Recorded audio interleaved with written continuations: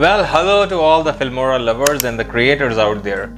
Finally, we have Filmora 11 out there in the market. So this is the first video after the Filmora 11 launch. So in Filmora 11, there are so many different modes, and this tutorial is all about the speed ramping. This is amazing thing which you can do on your videos. Even if you don't have the slow motion in your phone, you can make it slow or really fast by this speed ramping process. If you want to know how, let's get started with the tutorial. So we are on the Filmora screen. So first of all, you will have to upload the video for which you have to do the speed ramping. I'm going to select this video right here.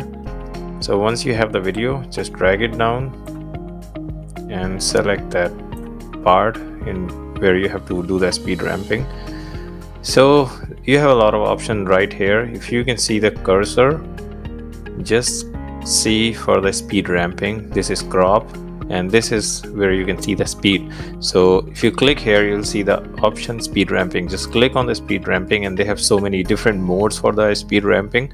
How you want to proceed, you can customize where you want to make it slow or make it fast, or you can do the montage, or you can do the hero moment, like how you want. You can do the bullet time. You're seeing this is a slow motion, and if it's upward, then it's a fast motion. So I'll just show you how we can do it customizing. If I have to make this slow, I'll just go and customize, and I'll just put the arrows down. As you can see the orange cursor, so this is where this video is right now. So if you want to do it a little downward, this will decrease the speed, and you can just bring the cursor anywhere. You can see the dots, you can move the dots around. You can move fast. Up is the faster, and if you put it low, it is slower. So this is the decrease speed, and this is the fast, and then again decrease. So once you're done, you can just play the video, see how it looks like. So this is a slow motion right now. Everything is going slow, and as soon as it hit the curve, it start to move upward, and see how fast it is now, and then again it becomes slow. So this is the process how you can do the speed ramping. This is really easy process. You don't need to learn anything about this. This is very simple process. In any video, you can just go and customize, or you can do it as whatever you want. You can see now here, see, the video is very slow, and then as soon as it reaches the curve, it's fast, and then it's again slow. So you can just create your own memorable moments with this. You can slow them down.